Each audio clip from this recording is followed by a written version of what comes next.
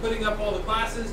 I just realized during first block today that they were posted as a user event, which means you couldn't see them anyway. But now, if you go to the calendar view, you should see all the classes I've recorded on there. So if, like today, you want to re-look at the Chapter 1 review, first block is already posted, and then I'll post your block as well when we're done. Okay, so this review is using the PowerPoint that came with the textbook. There are some outdated slides that I need to redo because the pictures are old, but the idea is still the same. So I went through the test before you guys came in just to make sure that I hit all the points and found a couple points that I had missed, which is why I wanted to go through the PowerPoint and make sure there's nothing that you go, I've never heard of that before, Mr. Poole, and you just had it on the test.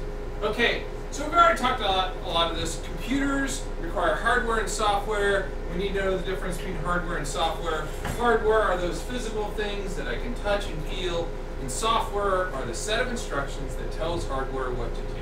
They're Microsoft Office, they're GIMP, they're Audacity, they're Photoshop, they're our operating system. Those are all software, and without those, hardware can do nothing, right?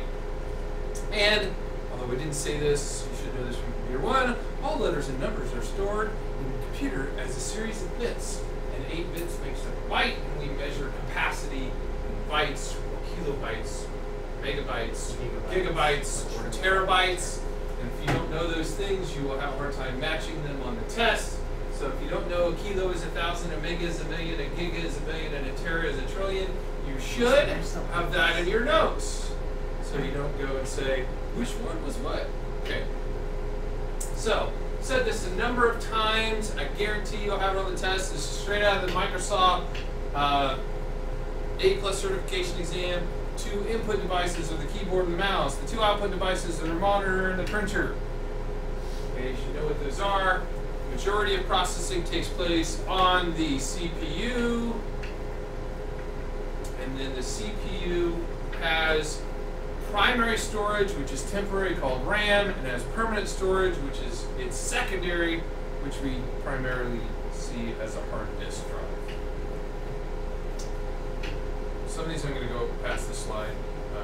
You guys already know where the self-assessment stuff is. We can remember a chapter that we take before every class, and we talked the first class about the I can statements and the fact that as we come to a new chapter, you guys should be reading the I can statements, and that's what all those self-assessments are for, to see that you know what the I cans are, and that's why I have you redo those all the time. Okay, so we have hardware used for input and output. Input devices are the keyboard and mouse. Output devices are the printer and keyboard. Okay, all the hardware pretty much. Wait, you said keyboard is output. What did I say? You said keyboard is output. Input, keyboard, mouse, output, monitor, and printer. Okay. Yeah, monitor. Is that what I said? No, you said keyboard. I thought that's what I said. Output. Okay, I know what came out of my head. I don't know what came out of my head. Okay, so pretty much all the hardware is inside the case. We can have external stuff. We can have external hard drives. We can have external flash drives. Most of the hardware we're talking about is inside the case. The motherboard is our primary circuit board. Then we have the CPU and the CPU chipset, which is one of the things that was on the test. I was like, ooh, I don't remember talking about chipsets. We're going to talk about that today. And we've got our storage devices that we've talked about before. So, some terms that I may or may not have used. I use the word expansion card. The book uses the word interface. Expansion cards are those cards that I can add onto a motherboard to expand the capability of the motherboard, like network cards, video cards, something like a modem. We can't do expansion cards on a laptop, but we can expand the capability of a laptop through USB. There's lots of devices that you can do through USB anymore that do the same thing. There are USB video cards, there are USB modems, there are USB network cards. But when we're talking expansion cards in general, we're talking about those things that plug into these expansion slots on the motherboard and permanently expand the capability that came with the motherboard itself. Okay? We talked the other day about the electrical system with the power supply unit, and we'll kind of leave over that when we get to that point again. And then we talked about the instructions that are stored on the motherboard. The instructions are called BIOS, with a basic input-output system, and it's stored in ROM. The program is stored in ROM. The things we do with the program are stored in RAM. Okay? CMOS RAM is where we store the configuration settings that we change in BIOS. Okay? So when the computer starts, it loads BIOS from some chip like this one, where the data instructions for BIOS are stored, the program BIOS is stored, and then when we make changes in BIOS, which we're going to do today, that's why we have 4 different BIOSes set up in here. When we make those changes and hit save, they're saved in CMOS RAM because we're writing to them, and we can't write to ROM. Okay, and those are stored and saved by this electrical power, this here, by this battery. Without the battery, the CMOS RAM is cleared every single time we unplug the computer. Therefore, it says take date and time not set and stuff like that. And we'll talk more about, well, I'll give you more opportunities to ask a question if you have another question. Okay. We need, when we have hardware, some way for the CPU to communicate with devices, and we're going to talk about that specific kind of software that makes hardware work in Chapter 2. But software is what makes those devices do things, okay? And we have to have electricity to power it. All electricity for the computer comes through the power supply. The power supply supplies all electricity for all devices in the computer. All devices in the computer are powered by the power supply. I just said the same thing 3 times 3 different ways. Okay. Now, I said the other day in class that some of them receive power through the motherboard, but they don't receive power from the motherboard. You understand the difference there? Yes. This is plugged into this, and if it's plugged into there, it's getting power, but it's getting power from the power supply. I'm not saying that's a test question that a lot of people get wrong. Okay?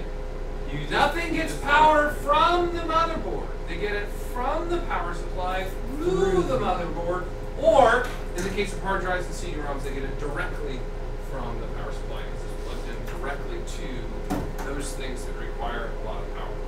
Okay? So we've got popular input devices, the keyboard and the mouse, our popular output devices, the monitor and the printer. We've got that really old-looking picture, which is in a couple slides. Oh, again, let me erase this so I can write on it all over again since I read on the first block. We need to be able to differentiate between those things that come on a computer and those things that are added. Yeah. The things that come on the computer are called onboard. In other words, they're on the motherboard.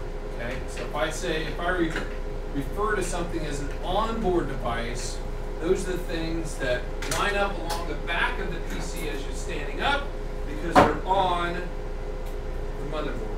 Okay? Those things that are perpendicular to the motherboard, those things that plug into these expansion slots are called expansion devices. So these are all expansion ports.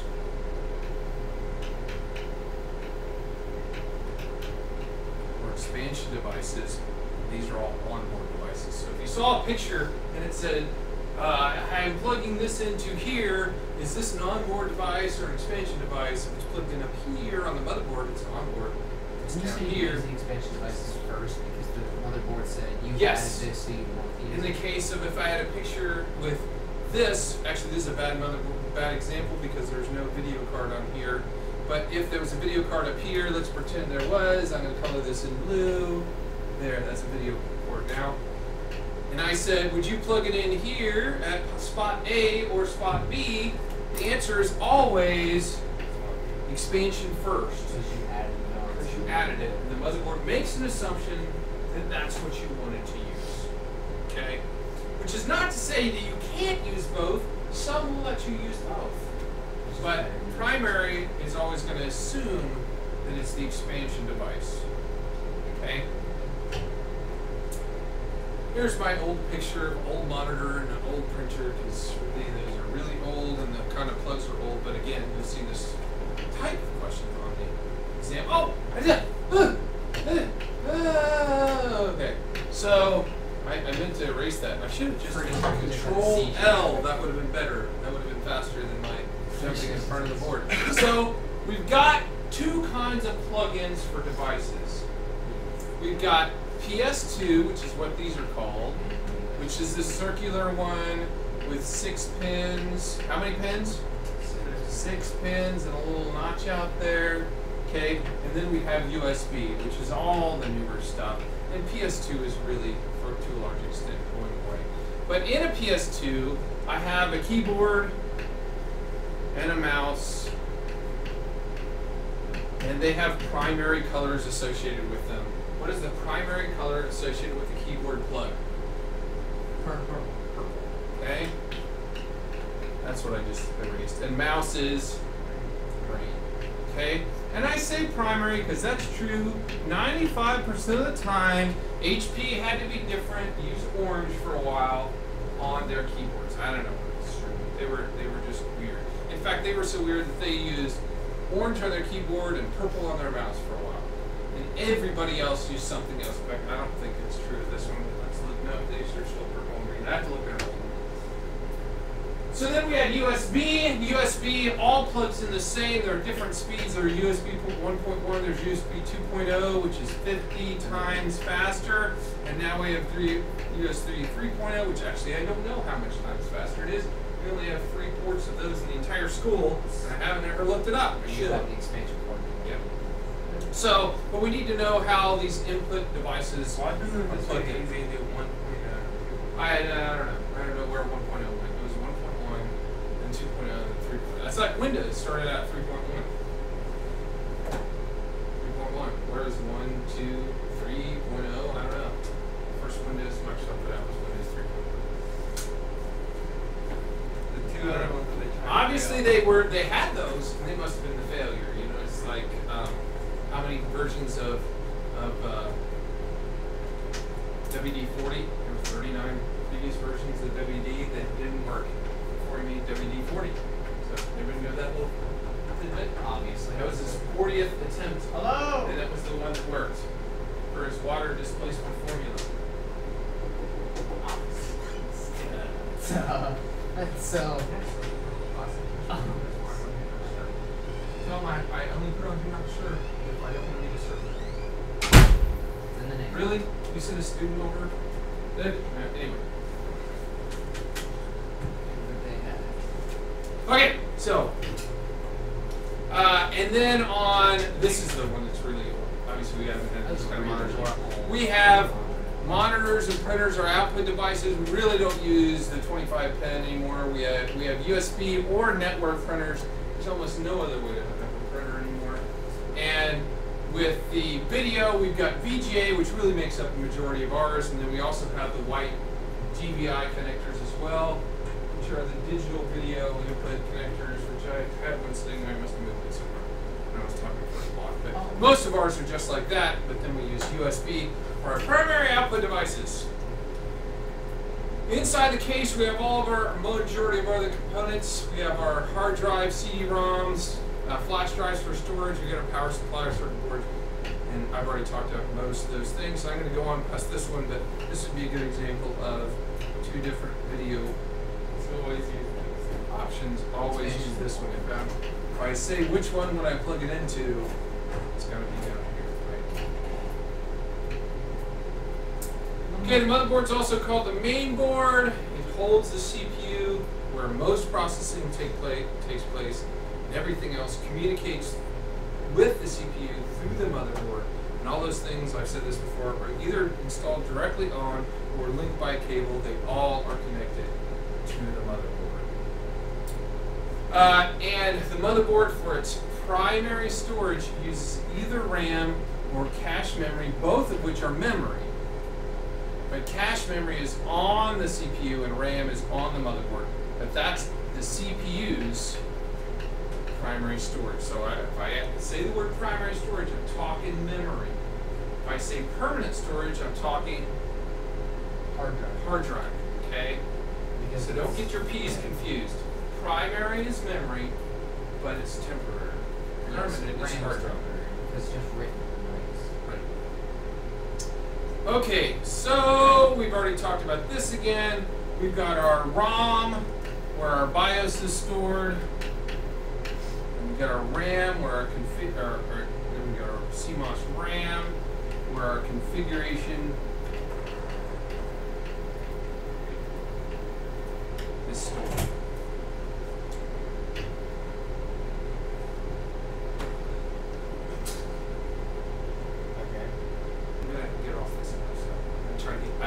inside of a computer, showing the motherboard, and all the wires hooked up to the motherboard inside there. Okay? So, this is a test question that you will see. It's as basic as it can get on the parts of the motherboard. You must be able to identify the back panel, where the CPU goes, where the memory goes, and where the expansion cards are. When we are in chapter 4, I'm going to need to be able to hold this up to Max and say, where is the SATA 0 connector?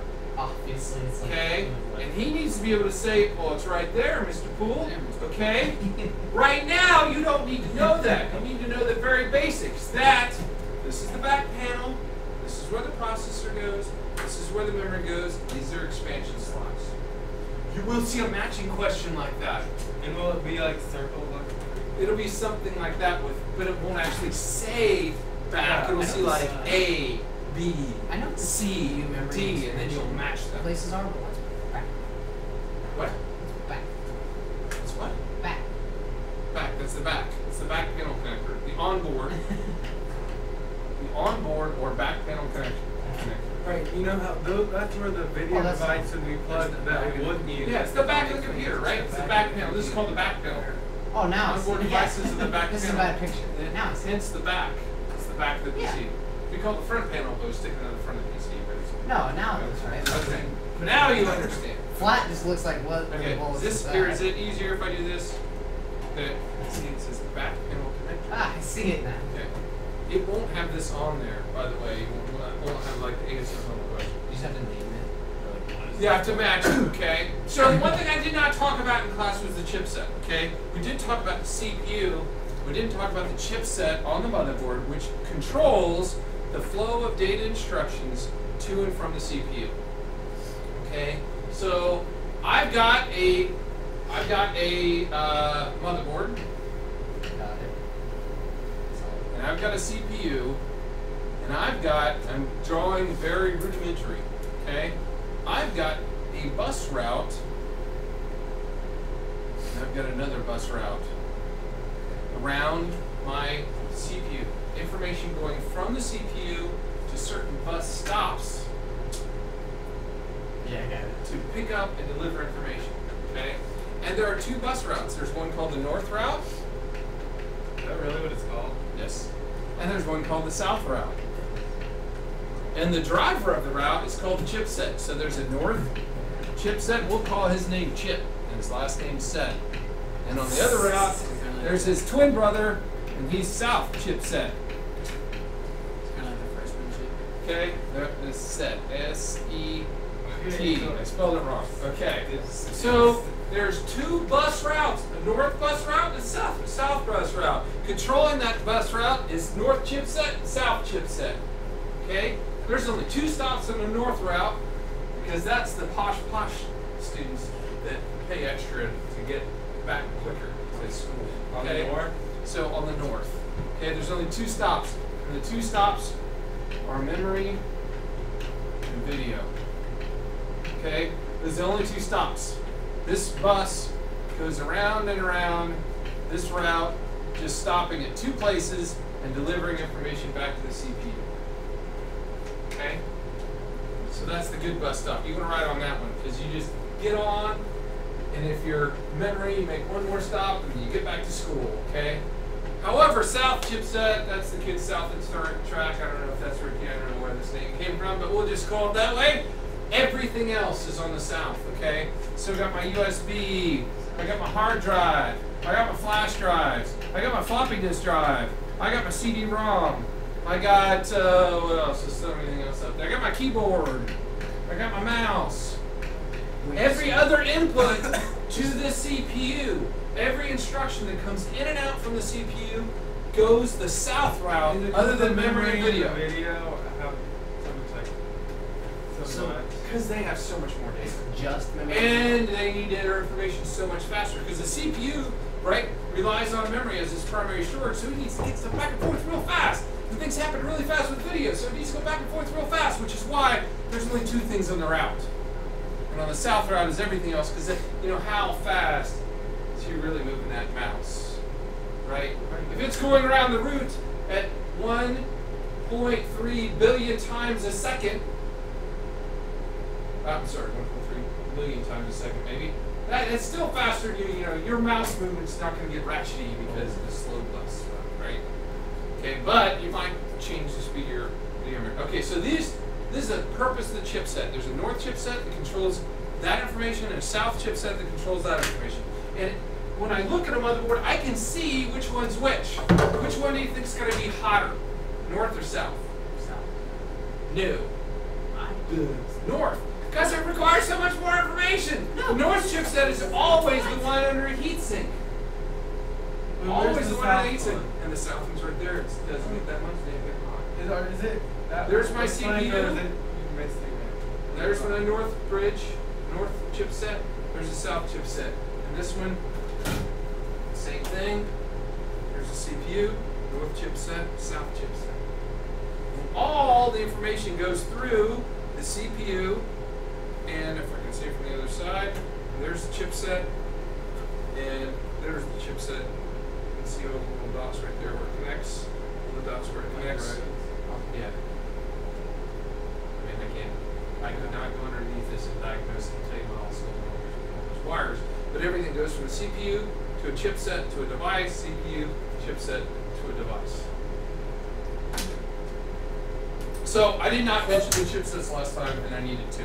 Okay. And now, where'd I go? Okay, so chipsets are microchips on the motherboard. Control the flow of data instructions to and from the CPU. Okay, and I just said this, north bridge is memory and video, south bridge is everything else, or the south chipset. CPU is underneath some kind of a big heat sink because it gets really hot. And I know I mentioned this in one of the classes. We'll watch a video when we get to this chapter of a CPU blowing up and actually going through the table. Okay, we'll watch that video because it used to be they weren't smart enough to cool themselves off. They just blew up. Okay, now they're smart enough to get slower and slower and slower if they get hotter and hotter and hotter. So you've got a computer that's full of gunk. It will run slow because it's dirty, because it can't get airflow through it, so it can't cool itself down, so it's going to run slow. So if you've got that's why time down there cleaning all this. Right. Because the last thing we want to put in a computer that's full of dirt, it's going to run slow because we put in a dirty PC. Okay? So at home, if you ever have a chance to open up your PC and plug it, blow it out, it's good for it. And we watch a video of a guy how he does this. What he uses about computers that are like takes that side and that's how he blows out. What? Because like my computer is like the all-in-one, like it's on the monitor, like that's hard to blow out. But on the good side, it also doesn't normally get as dirty because there's not as much dirt up here. A lot of people, most people, put their computer where? On the ground underneath their desk, where all the junk is. Right? It's where all the dirt and all your dead skin and everything's falling and all the dust balls are. Okay. That's also your space. Everyone's sheds. You're the six sheds. You're just saying. Okay, so then we got our memory slots. We would identify those on our motherboard. They're our primary storage, but they're also temporary. And this is what the memory slot looks like. And obviously, I've held up a number of motherboards to show you those as well. The memory we use today is all DDR. We'll talk about more, but it stands for double data rate. It has one little notch in it. The older SD-RAM had 2 notches, which I used to have to instruct the students on how to do, but really we don't have a single stick of SD-RAM left in the district. I have sold it all back to a company that buys by old RAM to buy new RAM. So our primary storage, primary, I caught it, primary, but also temporary storage is RAM. And really, here's a picture of the different kind of RAMs. Oh, here's a picture of the different kind of RAMs. Of those, we don't use SIMs at all anymore. They're all DIMMs, all DDR. And DDR went from DDR to DDR2 to DDR3. Mr. Anderson said DDR4 was just released. All we have is 2 and 3. Okay, which you can't physically look at and see the difference on. We talked about how to see the amount of memory that's in our computer by using the Windows pause break button, which does not work when Smart software is running. So if you did your window pause break, you would get this screen that shows how much RAM is installed in your computer and how much is usable. We talked about how video can steal RAM from us in class if we've got a bad video card. And we talked about how RAM is temporary, hard drives, flash drives are permanent, they're also secondary. Okay?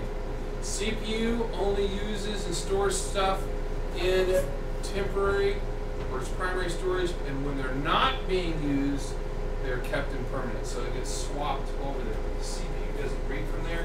It has to be loaded into RAM for the CPU to read it. That's why the more RAM we have, the faster our computer tends to run. Hard drives. Although it's too late. You've already seen what I wrote on it. Here's our hard drive. Here's our hard drive. It is the only sealed component in our computer. Sealed meaning that no air goes into or out of a hard drive. It is the only completely sealed component. A single speck of dirt or speck of dust will ruin this because it spins at a minimum of 5,400 revolutions per minute. And at trail can be as fast as, they make faster than this, but our fastest one is 10,000 revolutions per minute. And a little piece of dirt on this sucker, if it's going at 10,000 revolutions per minute, that is really fast. The sucker is spinning fast, right? So that one's like Yes, this is not sealed. Like this is open for your viewing pleasure.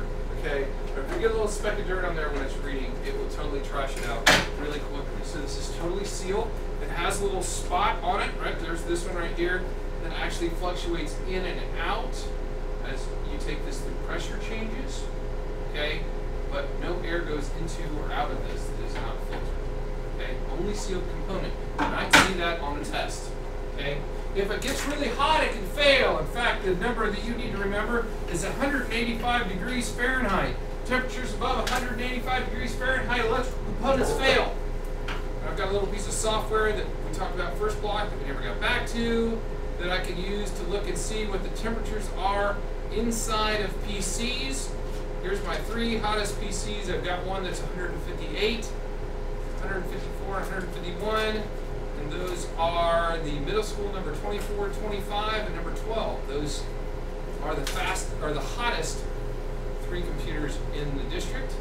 And I may want to go and take a look at those and see why. Maybe the fan's not running, or maybe the fan's plugged up with dirt. But for some reason, those are in the red. And I can also see. Where does it get in the red? 150. Yeah, it must be. I don't really know. I just watch it. Yeah, it must be. Because these go at. Must be at 135 to 150. These are in the yellow, and that's the CPU temperature. I can also see the hard drive temperature down here someplace. There we go. There's the. Here's the system temperature. And I can also see hard drives. So let's look and see which of the fact. This is inside the case measured by the motherboard. So Cindy hopes is the fastest one, or the hottest case inside the case for motherboards, really hot. And then we've got a cafeteria machine, and 24 and 25 and 12 again are the next 3 hottest. So that means that possibly what we need to do with those, look, that's all the way up at 185 degrees. That's Cindy's machine. I told her we need to swap out our machine before. She's got an AMD, which are hotter. I put additional cooling fans in hers, but what do they do down there? The air conditioning's on, and they put little heaters down by their feet. And what is the CPU pulling the air in right in front of the heater? I don't know if that's true right now or not. May or may not be down there, but so hers is right at the limit where things could go wrong for her. And then I can also look at hard drive temperatures down here someplace. Let's see. All these stats are gathered by this program called Newt, which is awesome, which is actually free. Let's see, maybe it's under here. I know that I can see it someplace. Where it is. Drives. There we go. See if we have any really hot hard drives.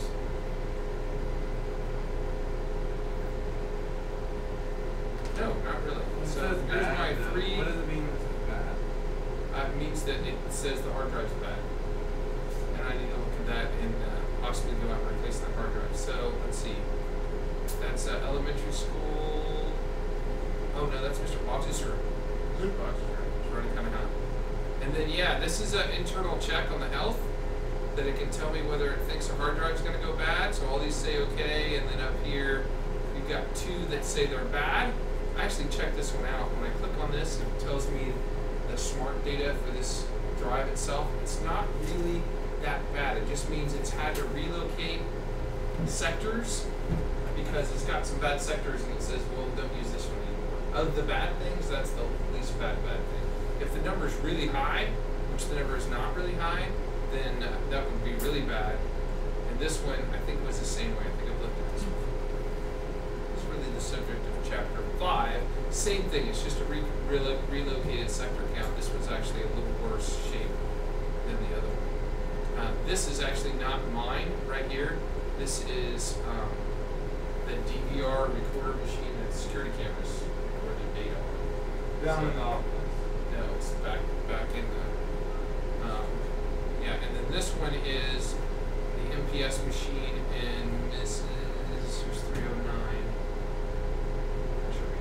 So, but that's a good thing. If I have time, it would be really good for me to go and swap out those 2 drives, since it already says they're going bad before they actually do.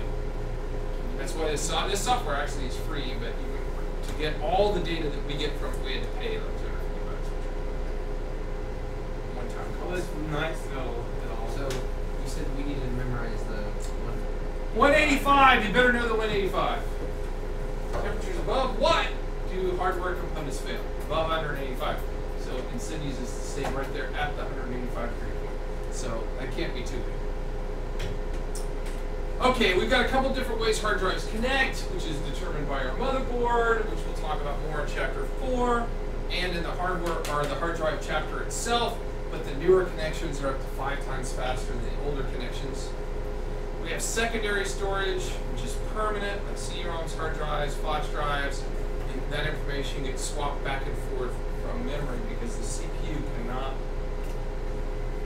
process information on secondary storage. That's why it says cannot be processed by the CPU until it's copied into primary storage, which is RAM. Okay? And there's a bunch of different connections. I'm not going to go through this because this is really not this chapter. Then we've got our power supply. I'm going to actually just delete all those. There we go. Then we got our CD-ROMs, which connect up the same, which are also secondary storage. We talked about video cards which have graphics processing units and have their own memory on it, which are really good to have nice ones because they take load off the CPU and they make our system run far better and process graphics far better. And we have other expansion cards that we can add that expand on these back panel onboard connections that give us new stuff or better stuff than what our motherboard came with. We're going to talk about this later in chapter 4, the data path size, but the system clock I did forget to talk about on the boot sequence. Okay, so on the boot sequence, we talked about when we push the power button, it checks for a good power. The boot sequence It should be in your notes, right? Yeah. Then you're good. Okay, so what I forgot though is the spot between getting a good power signal and the post is where the motherboard clock starts to generate clock pulses. And when we talked about the north bus and the south bus, all that information moves around the bus at a certain rate. And that rate is determined by the clock on the motherboard. This is an old picture because they don't look like this anymore. Okay, this is an old picture of a motherboard clock. But whatever that pulse is at is the speed of the bus. Again, we'll talk about more about it in chapter 4, but you need to know that that system clock starts to generate pulses, and whatever that speed is, like a current motherboard might be 1200 megahertz, that's the speed that stuff is transmitted around. 1200 megahertz being 1200 million times a second is the cycle of information around that.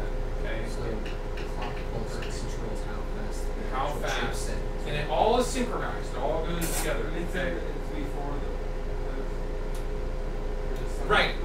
After it gets a good power signal, it starts to generate pulses, and then it does the power on self test. And after the power on self test, it does the BIOS. So I forgot to add that in there. I totally skipped it entirely. And then we talked about our expansion cards and the fact that we can add those in there to expand the capability of the motherboard. And again, these are really basic. We're going to get much deeper into these in chapter 4 when we talk about motherboards and all the different kinds of expansion card slots. Okay, but they allow us to expand the capability of the motherboard past what it originally was designed for. And we have all kinds of stuff. This one's a picture of a modem card. We have network cards, video cards, USB expansions, USB 3.0, FireWire cards, all kinds of stuff. And you can tell the difference because they're the ones that run perpendicular to the onboard devices on the back. Those are what the expansion cards are on a normal PC. Okay? And then we got our power, which takes alternating current, turns it into direct current for our electronic devices, and it lowers the voltage down to 3.35 to 12 volts from 115 volts coming from the wall. That's the purpose of our power supply. Everything gets its power from the power supply.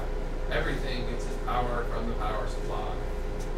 Everything gets its power from the power supply. Okay, and all these are our voltages, 3.35 and 12. We'll talk more about that in chapter 3 when we start learning how to compute voltage and wattage. We'll talk more about what those things are in chapter 3. Again, chapter 1 is the introduction to all these things that we get much deeper into as we go into the other chapters. Chapter 2 is software only. We're going to talk about operating systems and drivers and install some. We're going to put temporary hard drives into our laptops and install a different operating system, and then we'll put your laptop hard drive back in and stuff.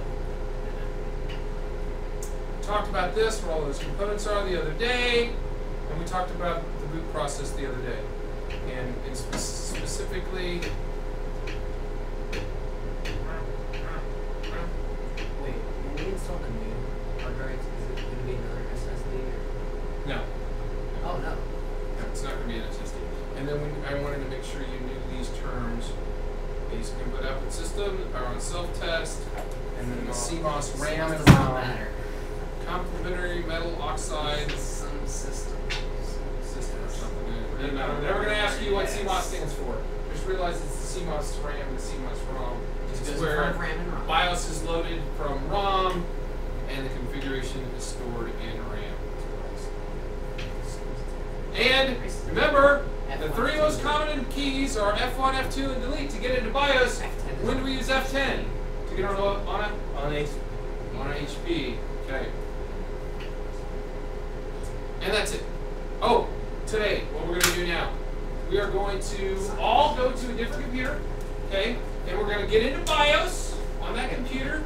I want you specifically to look at these things. I want you to look at how to see what kind of hard drive it is, what kind of memory it has, what the boot order is, and then I also want you to look at and see if it tells you anything about the CPU and what it tells you about the CPU. And then you're each going to know that's not one.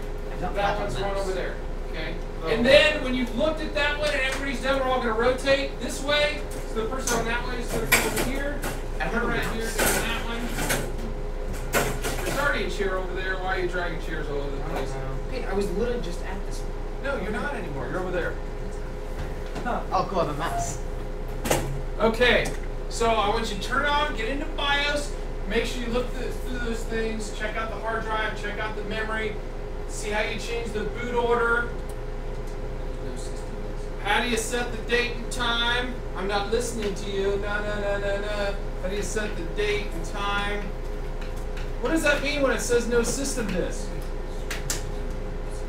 It means you missed BIOS is what it means. Try again.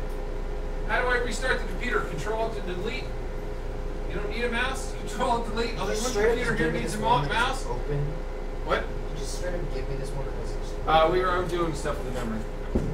Yeah, I don't want to close it up until we find out whether the memory's good that I just put in. Dumb looking.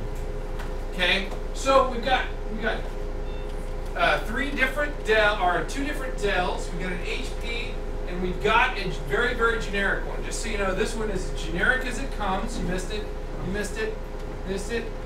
Delete F1, F2. Delete F1, F2. Delete F1, F2. Delete F1, F2. Delete F1, F2. Delete F1. You missed it again. I got.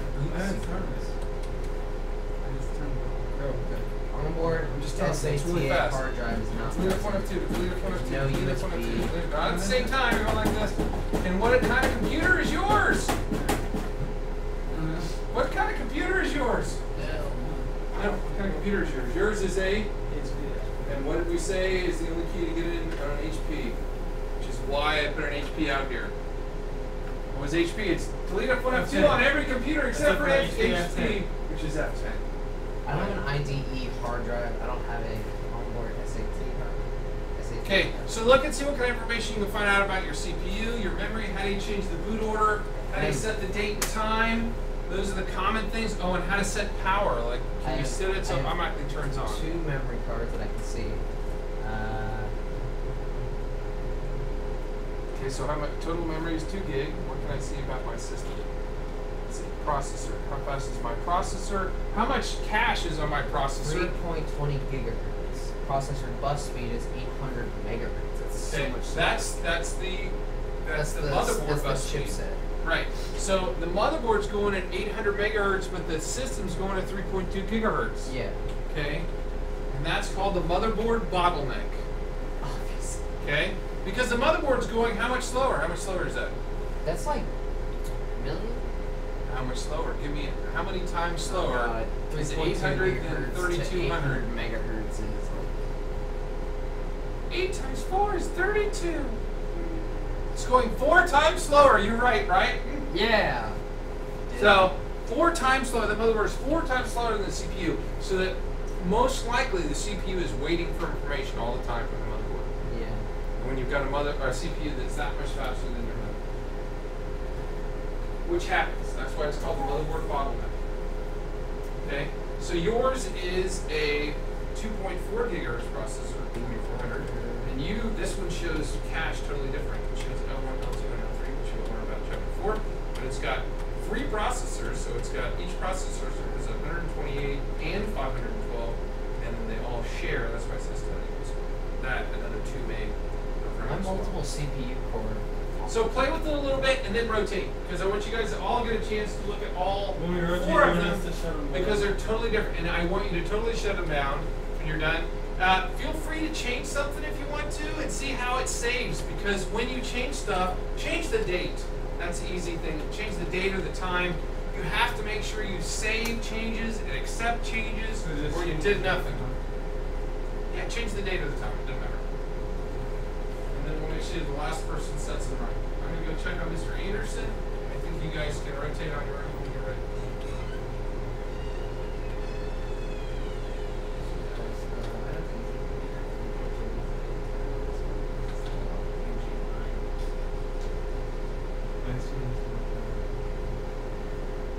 Except for the fact, did I ever stop the video recording? No, I don't think so either. Let's see. You are.